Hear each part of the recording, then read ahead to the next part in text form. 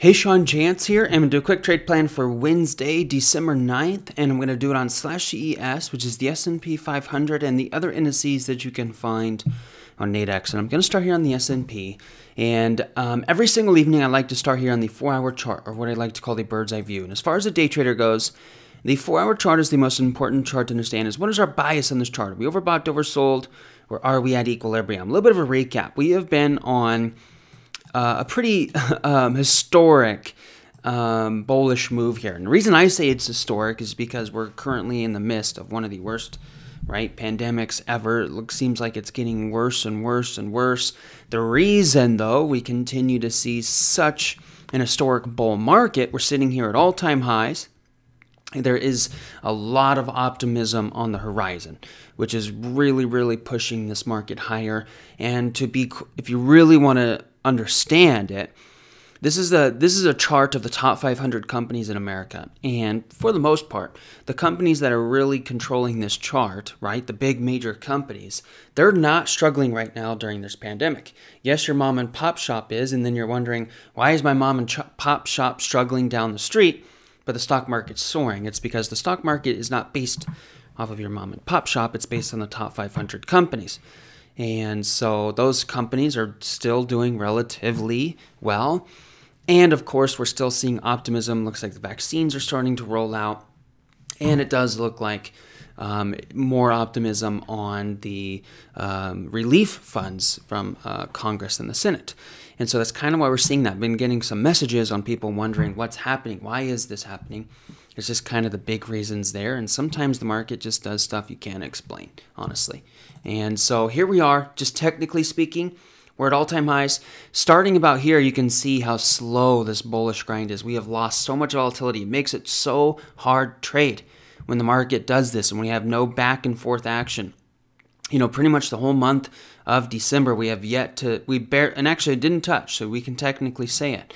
We have yet to even cycle to that red Keltner. We need a cycle down so badly. If this market continues going higher tomorrow, I won't be trading up there because there's no structure. But when you move here to the 15-day, 15-minute plot chart, no more indicators. I just talked about if the market goes higher, I won't be trading up there, although there is deviations where you can look for some change control resistance. Just understand there's no structure here. And so it's a lower probability of success. To the downside, this does have a decent opportunity for 80% roll. I wouldn't sell just yet, definitely not.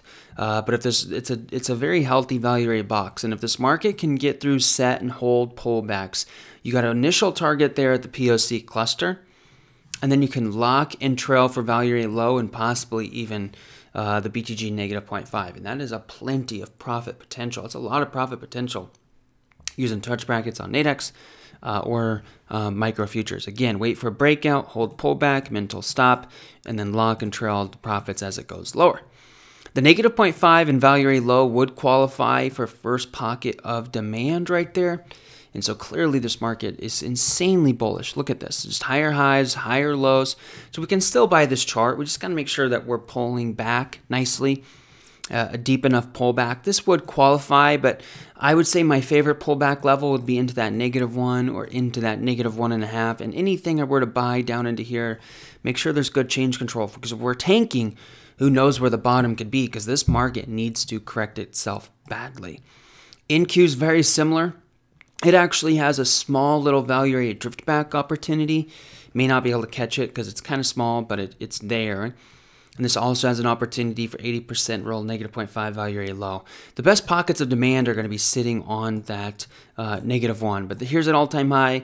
This market needs to severely retract back down before we get, so that we can get back into some good structure. At least YM has relatively decent structure. This one has a really clean 80% roll opportunity, and you can see why, how clean it is. The -0.5 is overlapping value rated low, and the big round number, 30,000. So you can't get too much big rounder than that. 30,000 right there. These bears start running.